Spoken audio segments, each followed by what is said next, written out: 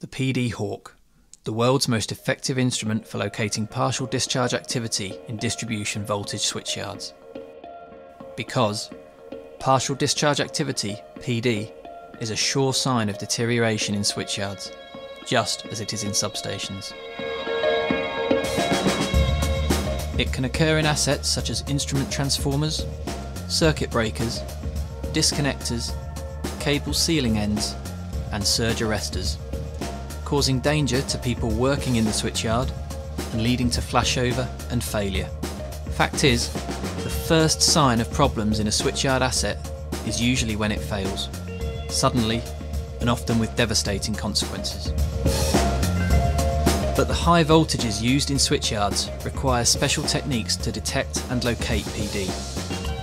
Put simply, PD in switchyards has to be identified at a safe distance, using equipment which is safe to use in that environment and cost effective.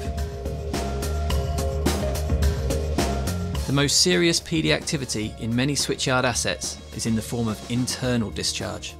It is also the most difficult to identify. So we need to use an instrument designed specifically to locate activity on the inside of the asset, in the form of radio emissions. Clearly, it is not safe to operate large radio detection antennae in a high voltage environment. So the PD+Hawk instrument is designed to be compact and easy to handle. It's the only instrument of its kind in the world, extremely effective and safe. The first step is to do a general sweep, scanning for all types of radio emissions.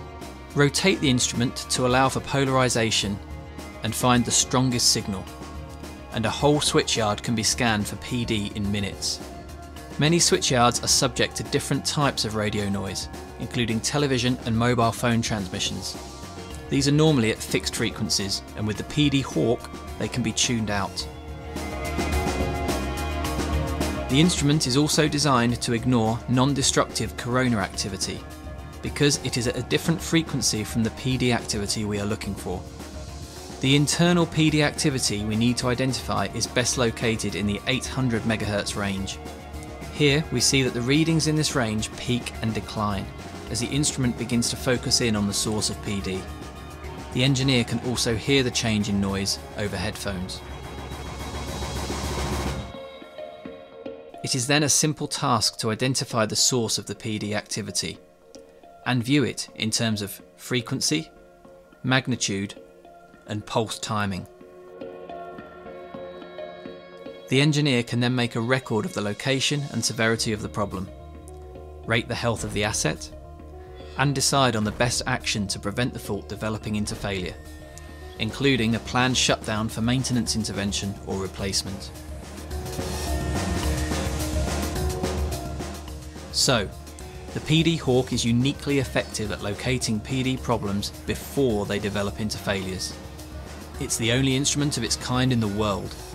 It's easy to use, fast, safe, accurate, and if it helps prevent a single failure and outage, the cost of deploying it will be justified many times over.